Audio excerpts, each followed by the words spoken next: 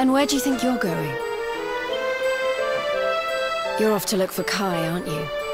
Well, I'm coming with you.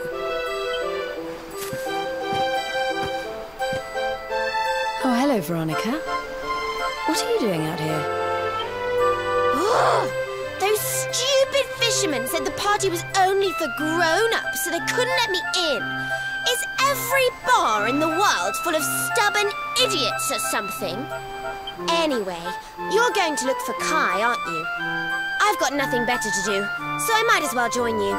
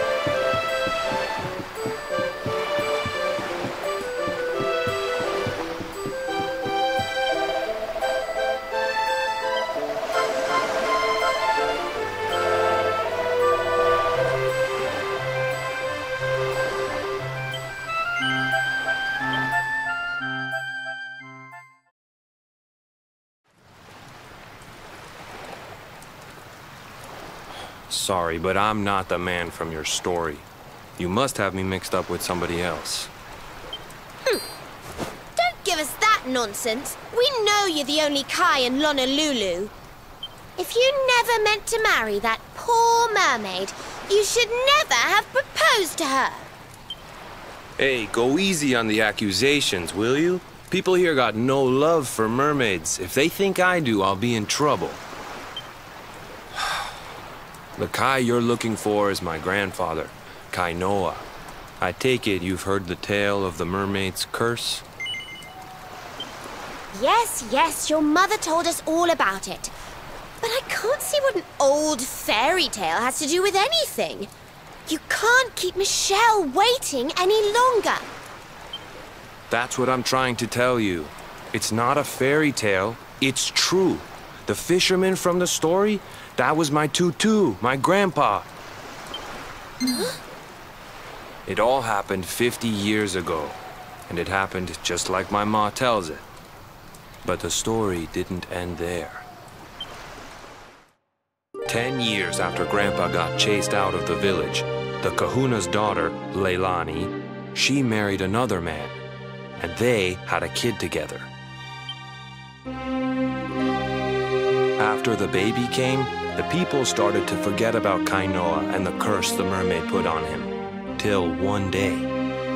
Another great storm struck, even more violent than the one that sent my grandfather to the bottom of the sea. The kahuna's boat went down, and him and his daughter's new husband went with it. The men who survived went to break the news to Leilani, but when they got there, her and the baby, they were nowhere to be found. The villagers said it was the mermaid's revenge, that she took all 4 of them because she couldn't have Kainoa. So they lit torches and they marched to Saikiki Beach to confront him. When they threw open the door of his hut, they couldn't believe what they saw.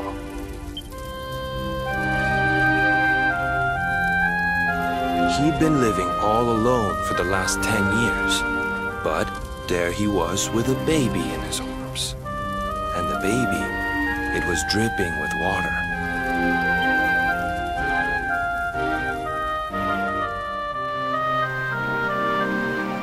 They ran off screaming, talking about how he must have had a kid with the mermaid. And that was the last time anyone from the village went to Saikiki. Wait, but that baby must have been your mother, which would mean she was half mermaid, which would make you... Cooley, don't even say it. My mother is a human being. My grandpa found her abandoned on the beach and raised her as his own. He never had a kid with a mermaid. That's just a stupid rumor made up by a bunch of superstitious fishermen.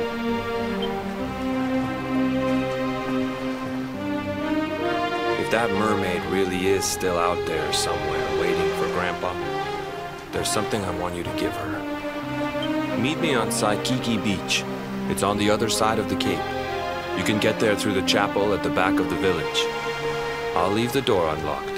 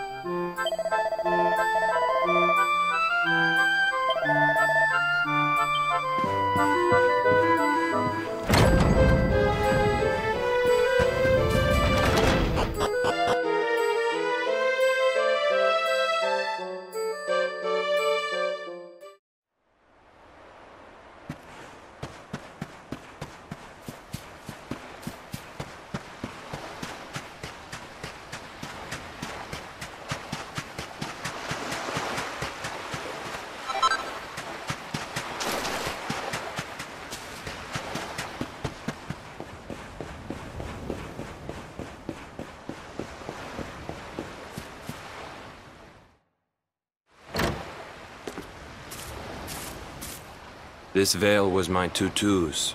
Ma said when she found him after he died, he was just lying there holding on to it. Guess there was a reason I never threw it away. If you really know where to find that mermaid, I want you to take it to her and tell her he's dead.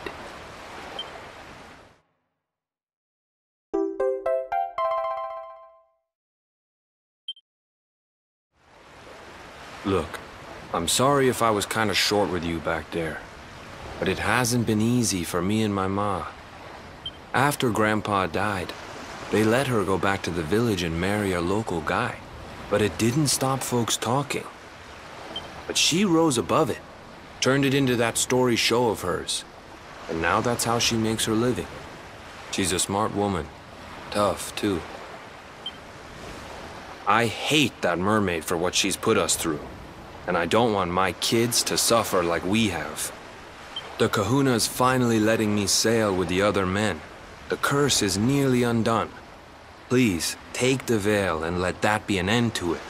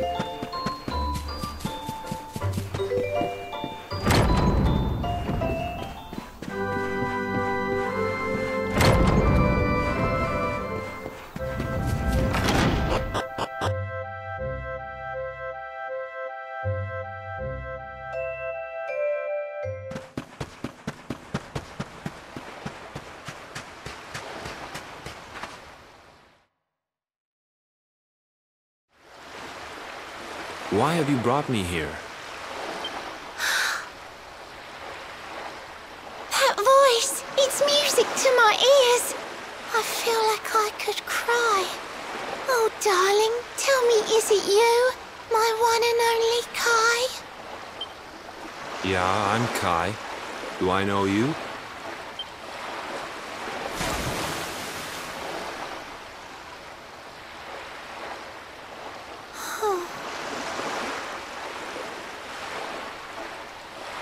What? You're a mermaid. Oh, silly me. I'm always far too quick to jump for joy. You don't know me, I don't know you. You're not my darling boy. No, I'm not. The man you loved, he was my grandfather. But he's not here anymore.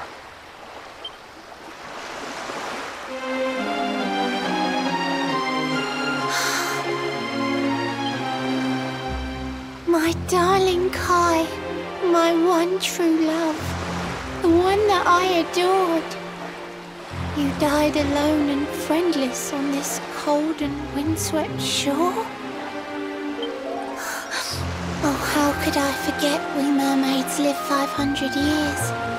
Quick as a flash, a human life just ups and disappears. Without Kai, hours seem to pass too slowly to be true. But now I see cruel time was flowing faster than I knew.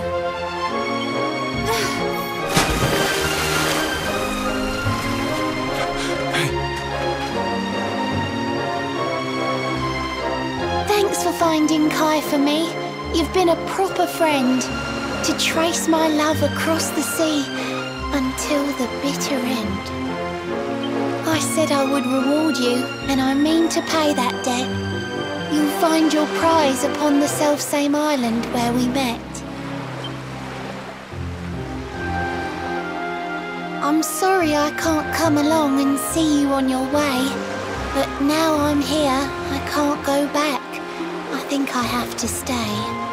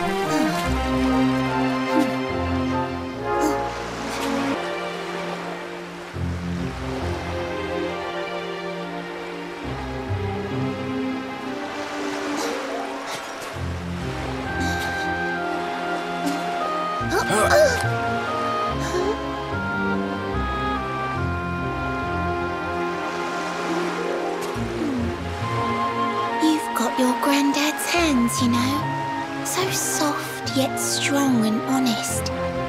The hands of one who'd never ever make a faithless promise.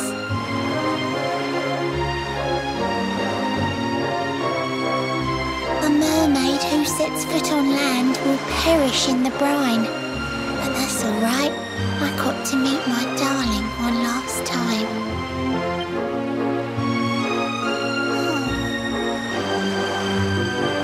If I had been a human, or if he had been like me, perhaps we could have lived together, happy as can be. But I'm a mermaid, he's a man. There's no point asking why.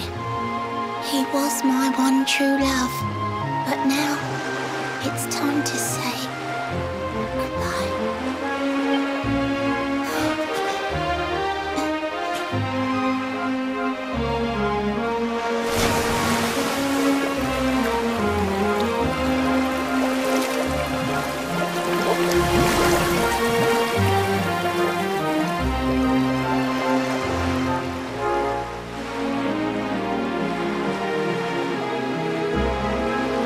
I can't stop thinking I've seen her somewhere before. Of course! Grandpa's cabin!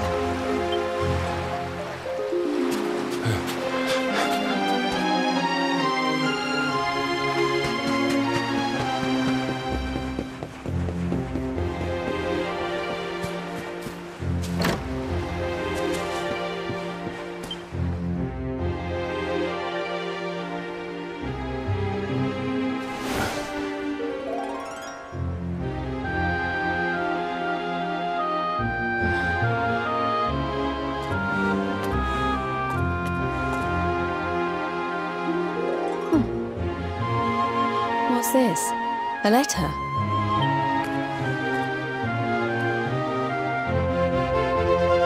This is Grandpa's handwriting.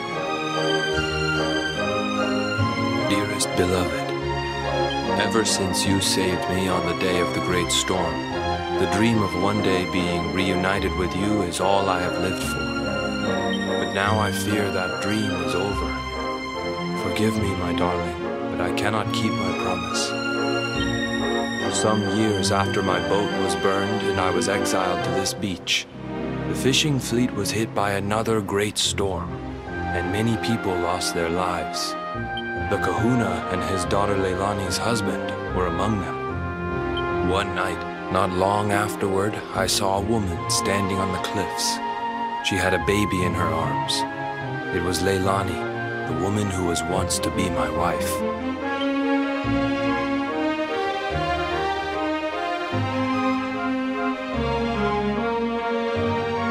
With her father and husband gone, she had lost all hope and all reason. I called out to her, but in her grief, she could not hear me. Before my disbelieving eyes, she threw herself into the ocean. I tried to save them. I did everything I could, but only the baby survived.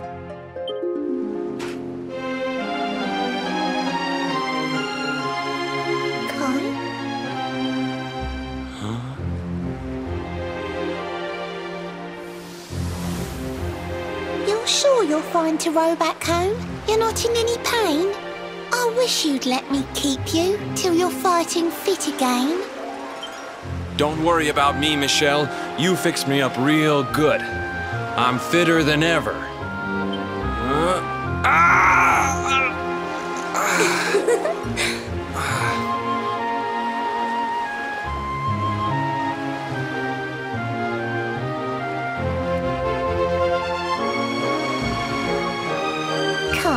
I know you've got to go. There's things you have to do.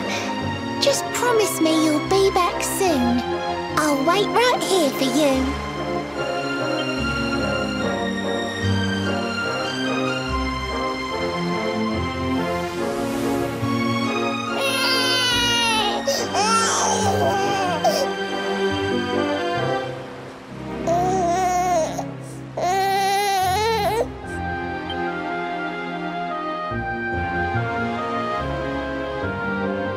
It's all my fault.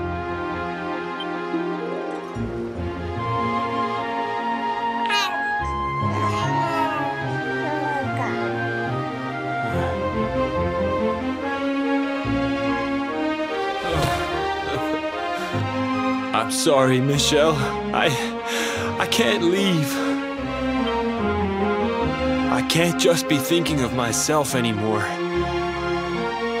This child needs me.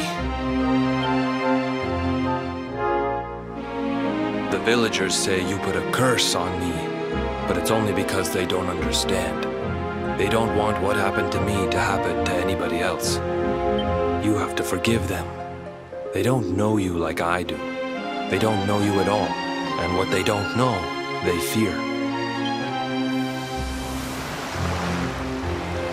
I sometimes wonder if you're still sitting there, on that rock, still waiting for me to return. But it's too late for me now. I'll never make it back there. I'll understand if you can never forgive me, but I want you to know one thing.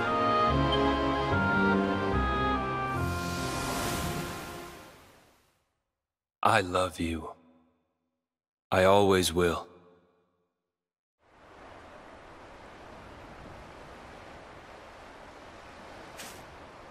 I'm sorry. I shouldn't have been so hard on you. Without you, I'd never have known all of this. Never met Michelle.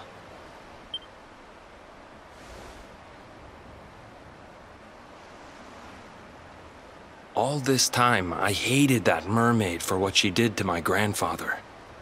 But now I see how he really felt. He wasn't cursed. He really loved her.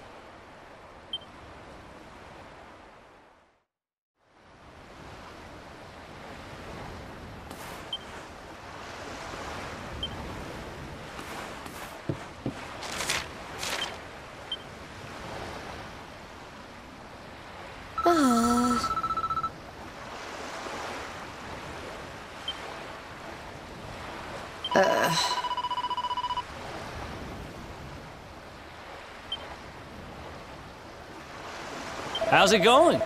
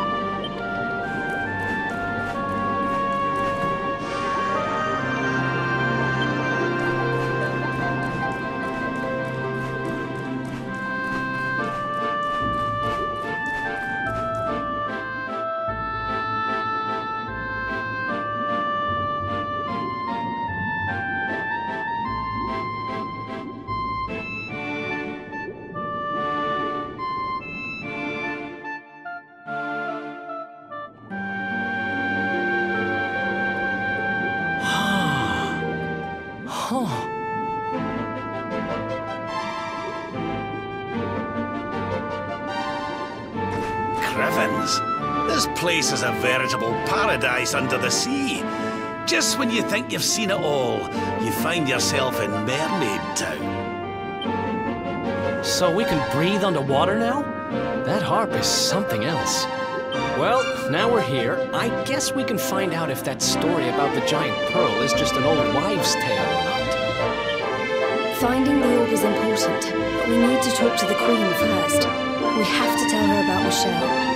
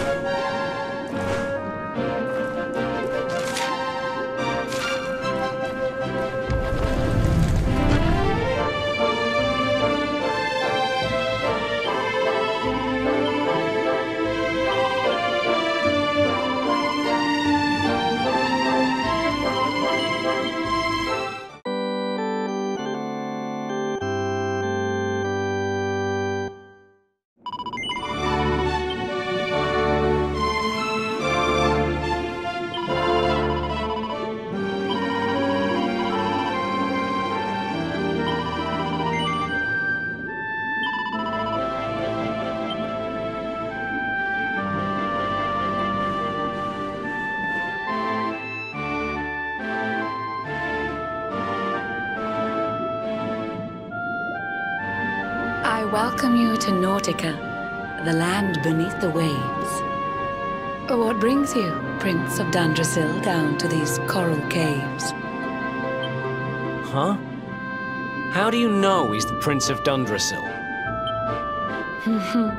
I have a second sight that touches every quarter, by which I keep abreast of all the news above the water. Of doomed love between men and mermaids, let us later speak.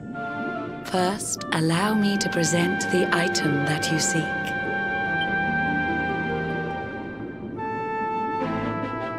Behold the shining sphere of green, the orb you humans need. The treasures of the world above are marvelous indeed. Consider this my thanks for what you did for dear Michelle. Pray take it kindly, travelers, and may it serve you well.